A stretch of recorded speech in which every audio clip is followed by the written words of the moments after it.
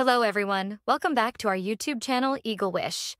Today we're diving into a fascinating chemistry investigation project, analysis of honey.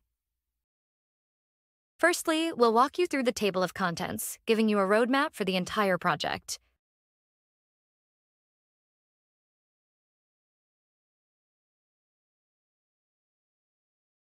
Then we'll cover the formal aspects, crafting a professional certificate and a thoughtful acknowledgement section. A sincere acknowledgement is essential to express gratitude to all individuals and organizations whose contributions were instrumental in the successful completion of this project.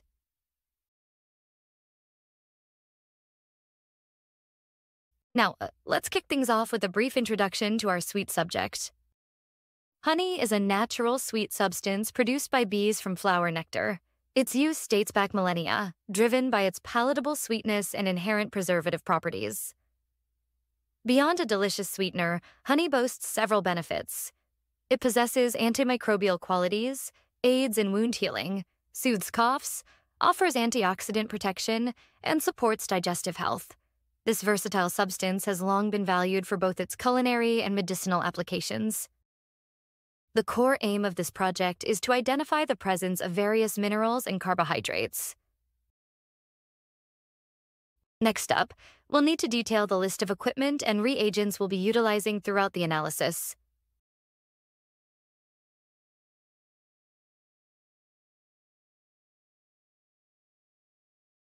Before jumping into the practical steps, it's essential to understand the underlying chemistry.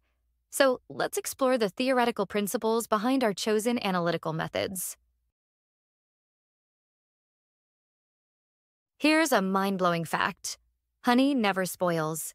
Edible honey over 3,000 years old has been found in Egyptian tombs, preserved by its unique antibacterial properties.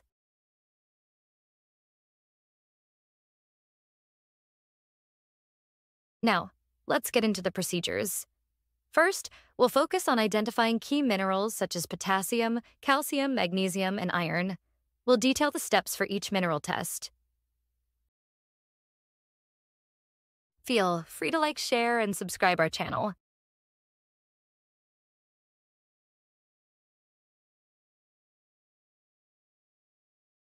With minerals covered, we'll move on to the carbohydrate analysis.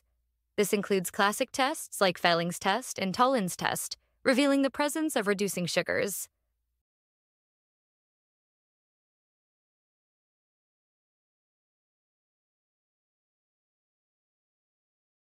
In conclusion, our results demonstrate that honey contains minerals such as potassium and iron. It also contains reducing sugars. Furthermore, the results indicated absence of magnesium and calcium. Finally, remember to include a properly formatted bibliography. Thanks for joining us. We hope you found this video informative.